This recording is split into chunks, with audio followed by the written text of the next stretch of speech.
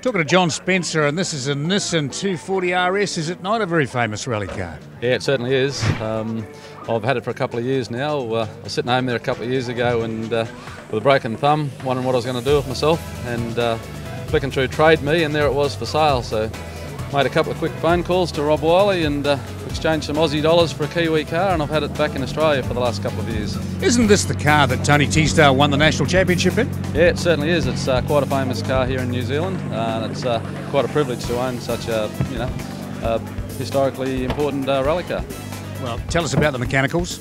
Yeah, no, it's got all the proper Nissan works parts in it. One of the boys on my crew said the wiring needs a tidy up, and I said, well, the wiring's 1981, mate. So yeah, it is very important.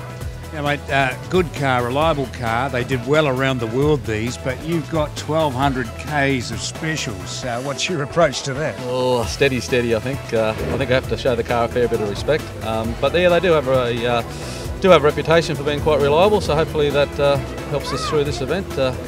Being the only Nissan in the event, I won't be able to borrow any parts off any of these Escort boys, that's for sure.